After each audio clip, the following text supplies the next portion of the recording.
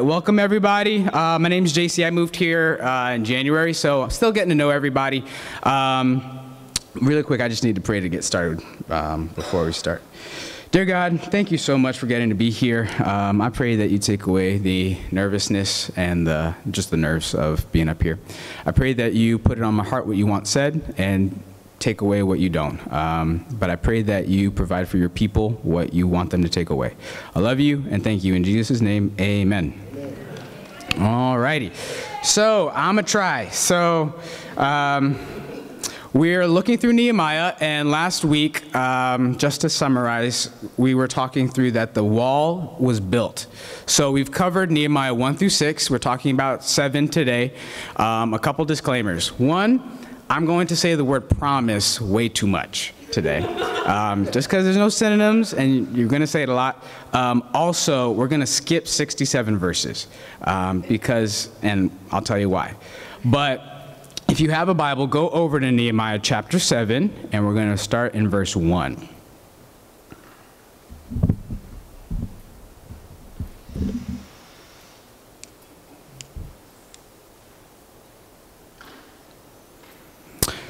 In Nehemiah chapter 7, verse 1 through 6, it says, "After the wall had been rebuilt and I had set the doors in place, the gatekeepers and musicians and Levites were all appointed. I put in charge of Jerusalem my brother Hanani, and along with Hananiah, the commander of the citadel, because he was a man of integrity and feared God more than most people do. I said to them, the gates of Jerusalem are not to be opened until the sun is hot. While the gatekeepers are still on duty, have them shut the doors and bar them. Also, appoint residents of Jerusalem as guards, some at their posts and some near their houses. Now, the city was large and spacious, but there were few people in it, and the houses had not been rebuilt. So my God put it into my heart to assemble the nobles, the officials, and the common people for registration by families. I found the genealogical record of those who had been the first to return. This is what I found written there. These are the people of the province who came up from captivity of the exiles, whom Nebuchadnezzar, king of Babylon, had taken captive. And so they returned to Jerusalem, each to his own town." The next 67 verses list out 42,000 people and families. So we're not talking through all of that. And if you jump down to verse 73, it says, yeah, no problem. It's like, why aren't we talking about the meat? And it's like, if you can, by all means, have at it later. But in verse 73, it says, "So the priests, the Levites, gatekeepers, and singers, some of the people, and the temple servants, and all Israel lived in their towns. And when the 7th month had come, the people of Israel were in their towns." And Ezra is written just around the same time, which is another book. In chapter 3:1, you don't have to go there, but it says, "When the 7th month came, the children of Israel were in the towns." And he adds a detail. He says, "The people were gathered as one man to Jerusalem." So take a second, and I want you to imagine what it would have been like if you were a kid or a young adult and you saw Jerusalem get burned. And so we know that there were people old enough, because next week they talked through, some people actually cried when the foundation of the temple was set because they remembered what it was like. So there are people who were there when it was originally burned down by Nebuchadnezzar about 70 years prior. So think through, you're a kid or a young adult, and you are being taken captive away from where you grew up, the places that you played as a kid, where you hung out as a young adult, where you may have worked. All of that is now leveled. Like, you can't recognize what's what, where's where, because it's all just flat and it's charred from fire. And so you're taken captive to this new area. This kingdom was able to conquer many different countries. So you're not just the only country in captivity. There are others. And I have to wonder how easy or natural it may have been to, when you're in there or like in another area and there are people from other countries, just to assimilate and be like, I used to be a part of God's people, but we lost. I was like, yeah, we had a lot of promises, but I'm here with everyone else now. Maybe they may have felt we abandoned God, and this is what comes. Like, we left, and this is the result. Maybe some may have felt that, man, God abandoned us. There may have been a lot of feelings just from being captive. Now, 70 years later, the wall is finished. So 52 days, they managed to rebuild the wall. Pretty miraculous. Like 70 years, nobody even tried. And then all of a sudden, this 52-day gap, wall's built. And it's a big, thick wall. Like Kurt was talking, it's at least around 9 feet thick. So it took time and energy. And sorry, a Marvel reference, just because it's not really a sermon if you don't reference Marvel. But there's a scene where there's an archer who something very big happens and he loses his entire family. All his kids, wife, gone. Like it was 2 years ago. But he loses his entire family and he goes on this justice kind of killing spree where he starts taking out all these gangs. And a friend finds him and says, we may have found a way to bring your family back. And he says, and the scene's happening in the rain because you can't tell if he's crying. But he says, don't give me hope.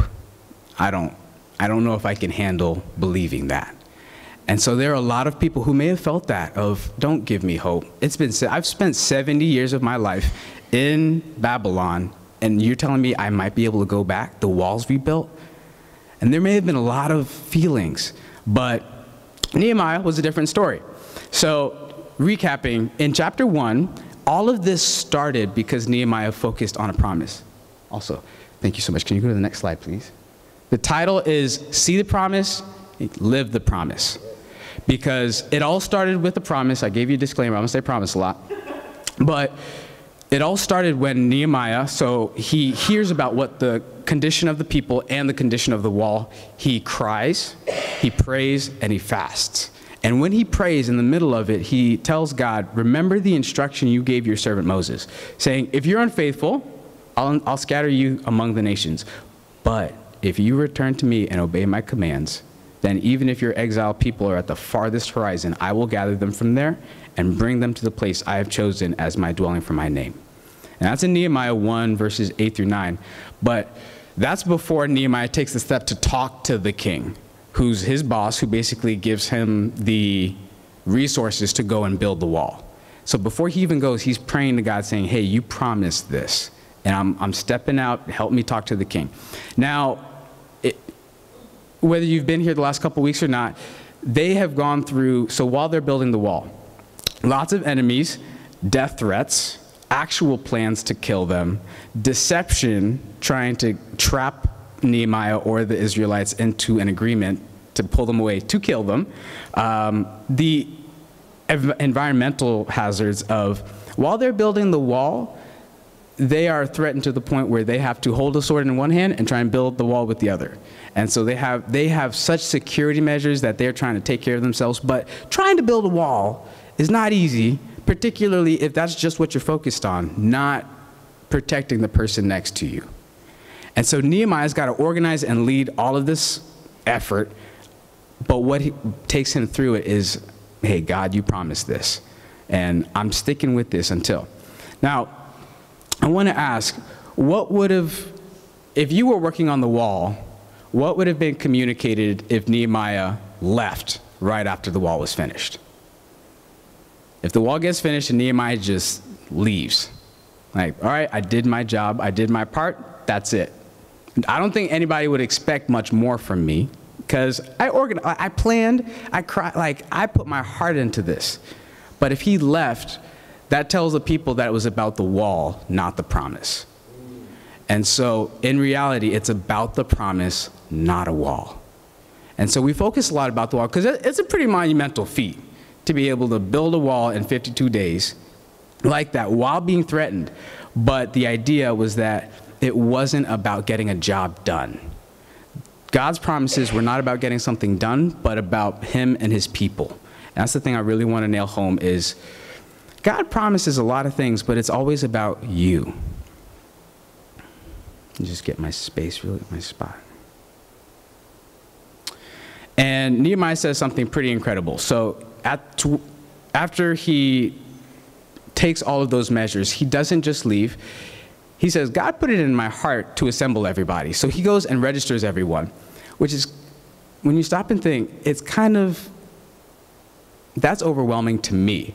Because if I do something exhausting, like I pour myself out, I give everything I've got, personally, something that I have to work out of is I've developed a thing where I get to do what I want before I go and give more. Or if I do a lot of stuff and I'm dead tired, I want to do something that I want to do, which I feel like is natural.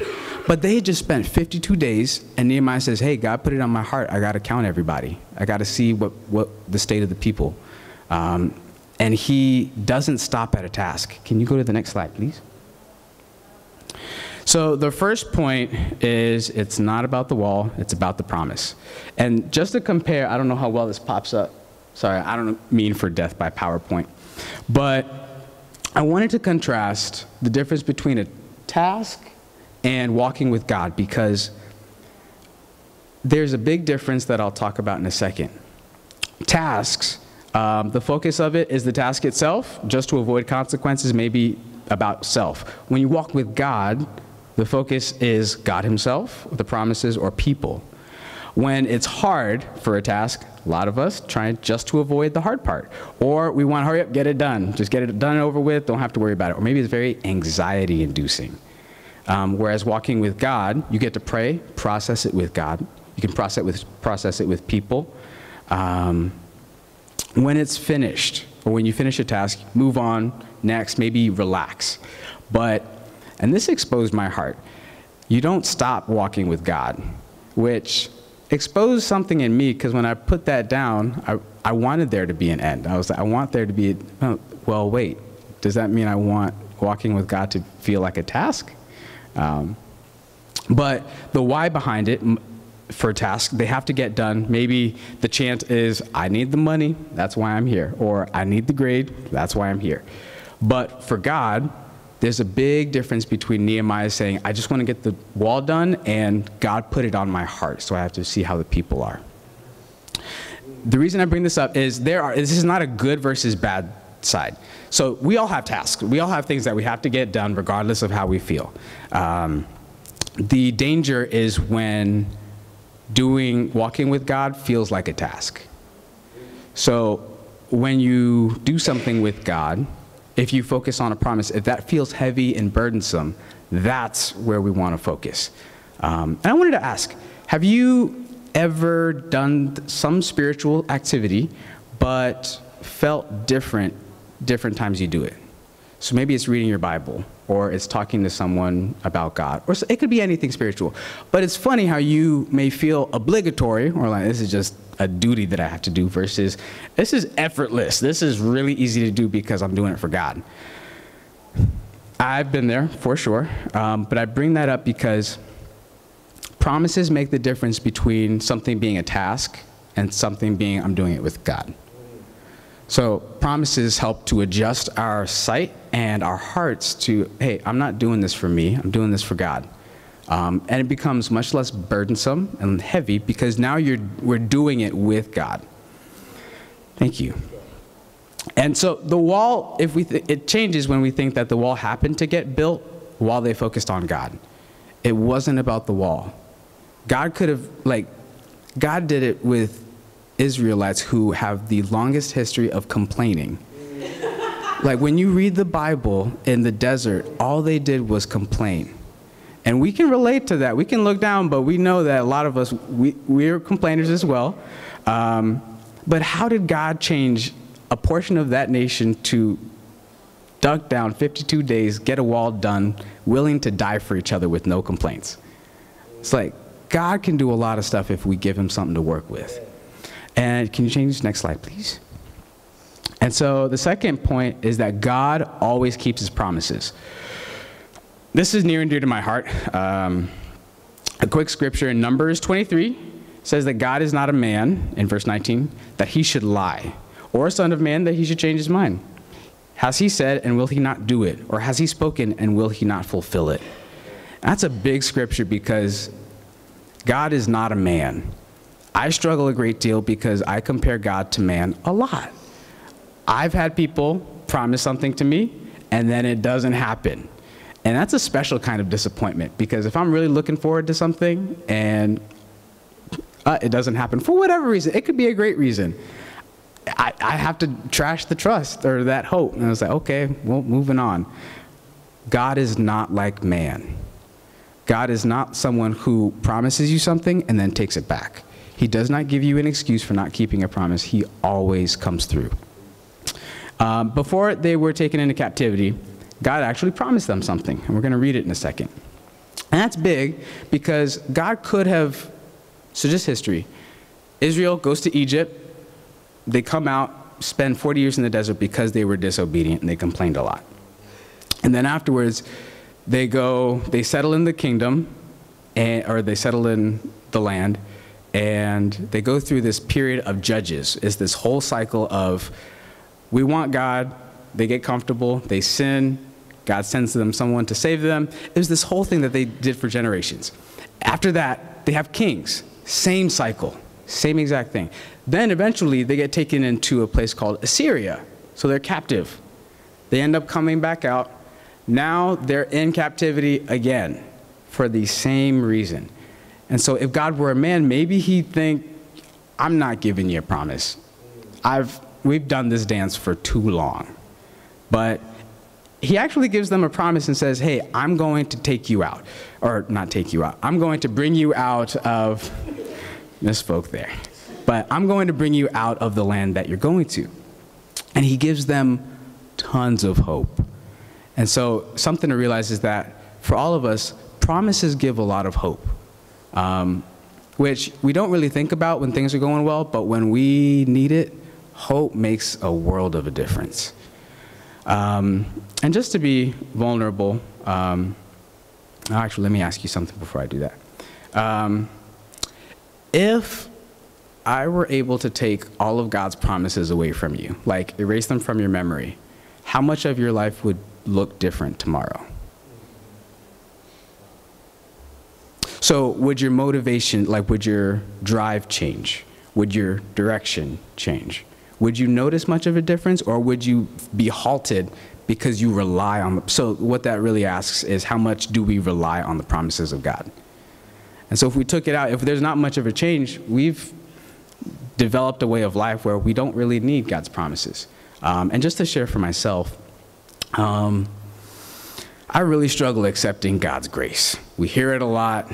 I don't naturally like to accept it. And it sounds really bad to say, but it's the truth. And I went after studying it a great deal a couple months ago because I boiled it down to, I really struggle to accept or to hinge everything on something that I can't affect. So for everything to rely on one thing that I don't know how much there is. I can't turn it on. I can't turn it off. I don't know. I can't control it. And so what I did for most of my life is I ignore it and develop a way to live without it. I don't need it because I don't know what to do. I can't change it. And I don't want to rely on it if I can't change it. And so what that did was I ended up missing out on a ton of promises that are incredible.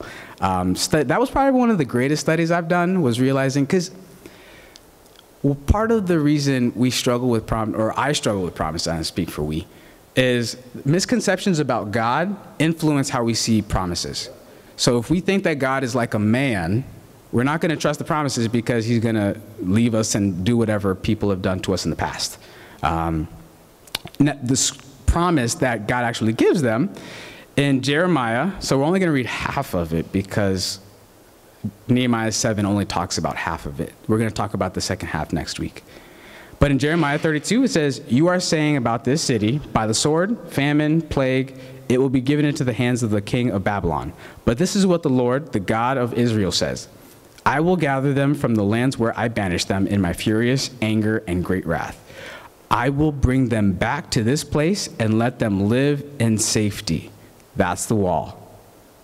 "They will be my people, and I will be their God. I will give them singleness of heart and action." Think back to the person that maybe the older man or woman that you thought about initially, that saw all of Jerusalem get burned. The wall's down, everything's leveled. imagine them coming back. They see not just the wall built, but they see everybody come back in unity of heart. Like everybody's on the same page. Maybe they went to Jerusalem and they were holding on to that promise for dear life. It's like God said that he's not going to leave us. He's actually going to bring us back. That was the one thing driving maybe that one person to hold on. And then they come back and they see that promise come true before their eyes. What do you think, like, what would that yield in a person to see a promise of God come just like walk in front of you? You see around 50,000 people walk in front of you. It's like, this is exactly what God promised. So that's a big deal. Lots of tears, I imagine, because if you get used to a lifestyle in Babylon and you come back out, you realize God has not given up on us. And it also sets a new reference point for your faith. Because if God can do this, what else can he do? And so I wanted to put out just a challenge for all of us, thinking about God's promises. Promises turn a lot of tasks that seem heavy into something very light. There was an early Christian that says, sounds very morbid, but he pointed out that the mind doesn't see the ball of chain when it's in heaven. And so early Christians went through it, but when the mind is in heaven and when your heart is set on things above, things here don't seem as hard. But a challenge, so areas of our hearts that we struggle with promises of God tend to be occupied by a lie. So in trying to identify that, instead of figuring out what promise do I have a hard time with, try and find what lie do you see in your heart. And then from that, what has God put on your heart? So Nehemiah he was praying to God consistently, and he knew, God put this on my heart, I have to count the people. And so what has God put on your heart to do for your family, the kingdom, whatever it may be? What is it and it's not something general that he would give to everybody. So what has he done for you? Like, what does he want you specifically to do? And then pray, ask God, and then talk to people and try and find a promise that addresses both of those things if you can, one or both. So what promise is in the Bible for you? And that's something that you take ownership of, because next week we talk through, it wasn't just the wall, but building the temple, and then it's the whole other piece of I will be their God and they will be my people. So with that, I'm going to pray, and I believe the singers come up for one last song. Dear God, thank you so much for the opportunity to speak. I do pray that you help us to take away what you have in store for us, God, with your promises, God. Help us not to let it fall to the ground, that you gave promises to Nehemiah and that he held on to that you gave to Moses. But there are so many other promises that are yes in Jesus for us. Help us to believe that, but hold on to it and ask, how high is high when we walk with you? I love you and thank you. In Jesus' name, amen.